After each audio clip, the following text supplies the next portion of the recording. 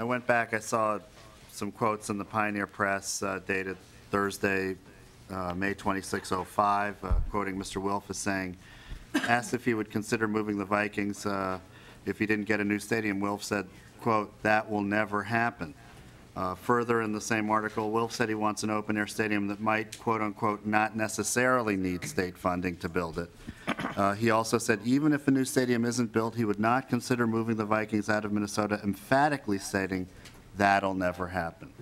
So, just, for the record, because I think many people are concerned about this issue of the Vikings moving, we have the owner saying emphatically, and there's other quotes from other dates and other newspapers, we won't get into that now, but where he's been consistent on this, the Vikings will not move. Is that still the case? Mr. Bagley. Mr. Chair, Representative Hornstein, thank you for the question, and I think our owner believes that strongly. My personal opinion, if you're asking that, he can speak for himself on that, is as I don't believe that he'll move the team. I think the question is, if we can't resolve this issue or won't or leave it at status quo, the question is, would he sell the team, and then what happens from there? I think that's probably an appropriate question. But clearly having a stadium that no longer can compete in terms of fan amenities or in terms of revenues, we're bottom of the NFL. And we are getting a significant subsidy from other NFL cities and other NFL teams to keep a team in this market because of the stadium. That subsidy is under pressure and in jeopardy. So if that subsidy is gone, the question is, why would you own a team in this market if you can't compete? Mr. Chair, well, thank you, Mr. Bagley, because it sounds like you are reiterating that there's no change in Mr. Wilf's position, and you're reiterating that Mr. Wilf would not move the team. Mr. Chair, Representative Hornstein, I believe that's the case, and again, I think he can speak to that. Thank you. Thank you. Representative Winkler. Thank you, Mr. Chair. I'd like to, focus in more on this question of what it could mean for the Wilfs to sell the team and have somebody else move it. First, just a couple of baseline questions. It's my understanding that Minnesota is about the 14th largest market in the NFL right now. Is that correct? Representative, Mr. Lester. Mr. Bagley. Mr. Chair, Representative. I'm tired. Clear. That's right. I believe that's correct.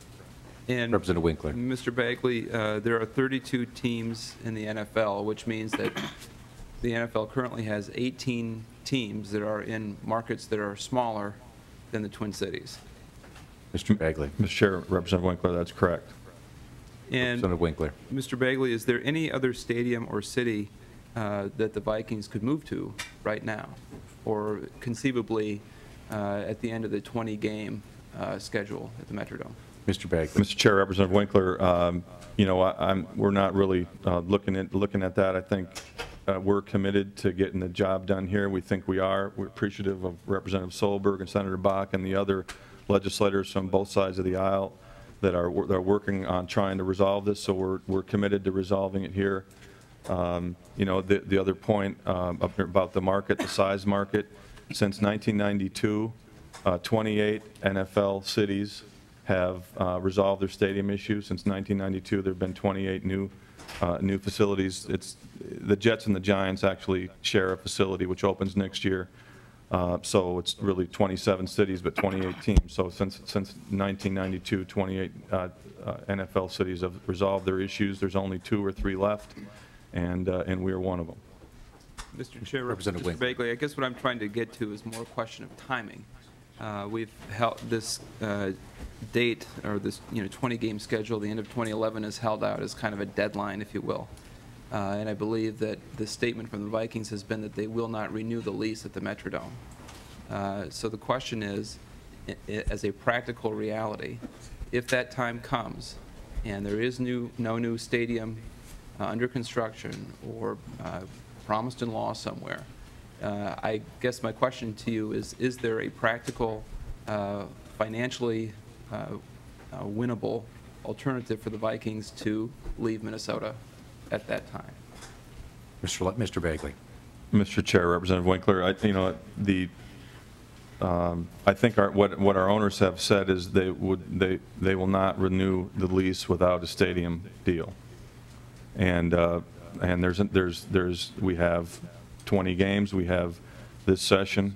We hope we can get it done this session, but we've got more time if we need it. But we need to get it done. We think the window of opportunity in terms of timing is this year. And I talked about construction costs being down 9%, interest rates being at a 20-year low, the job creation opportunity.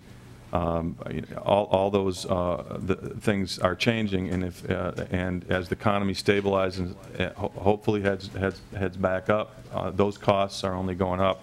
So again, we believe the window is here, but we're confident we can get it done. Representative Winkler. Well, Mr. Chair, Mr. Bagley, I guess the reason I asked the question is because much of the advocacy around this stadium issue this year is along the lines of save the Vikings, keep the Vikings in Minnesota, build them a stadium now so that they won't leave.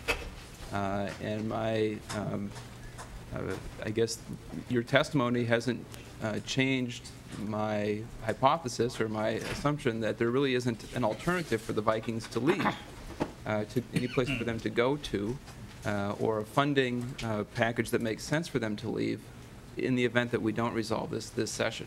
As you well know, and as everyone here knows, we've got significant challenges. We're dealing with the worst economic situation we've had since the 1930s, and the question of whether or not the Minnesota Vikings football team's status and ranking in revenue in the NFL and the amenities of a stadium are what our priorities should be right now. And so it's important, I think, to understand a basic fact, and that is whether this stadium bill saves the Vikings or whether it provides a new stadium. And from your testimony today, I don't hear that it saves them. I hear it's a good opportunity, in your view, to do something now. Mr. Bagley. Well, I'm not sure there's a question there, but Mr. Chair, Representative Winkler, we understand that you have priorities, and there's no question. We've tried to be respectful, and we would have preferred to have a stadium bill on the table and discussed and debated and worked through the process. But we've tried to be respectful of other issues, and we know you've got a lot on your plate. Very respectful of that. But we believe you can do that, provide the essential services, and work on this issue. There were the state faced a lot of challenges in 2006 when the Gopher football stadium and the Twins ballpark were approved. Again, we believe we're respectful of priorities, but we believe that this deserves a focus. As I said earlier, we have tried, but we have not been able to bring this discussion forward since 2006. We're now down to 20 games, and we believe it needs attention, and that we're greatly appreciative of your time and the opportunity to have this discussion. Mr. Chair, one final question. Representative Winkler. Mr. Bagley, I think the statement has been that the Vikings won't renew the lease at the Metrodome, but that doesn't mean that they can't continue to play at the Metrodome following the precedent set by the Minnesota Twins. They didn't renew their lease, but they continued to play until they found a solution. Is it not true that the Vikings could continue to play at the Metrodome even if they don't renew their lease pursuant to their statement? Mr. Bagley. Mr. Chair, Representative Winkler, this is the third ownership group that has tried to address this issue.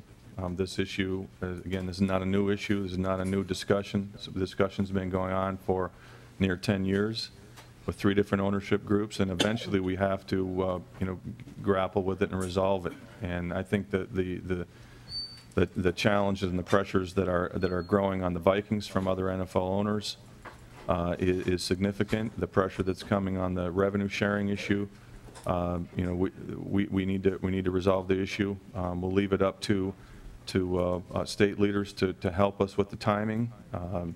We believe, I think we've made the case that we believe it's urgent. Again, we've been trying to have this conversation. We're respectful of your priorities, but we're hopeful that we can move the discussion forward, and we appreciate your comments and questions. Well, Mr. Chair, I'd just like to get it on Representative record Winkler. that that wasn't a direct answer to a direct question.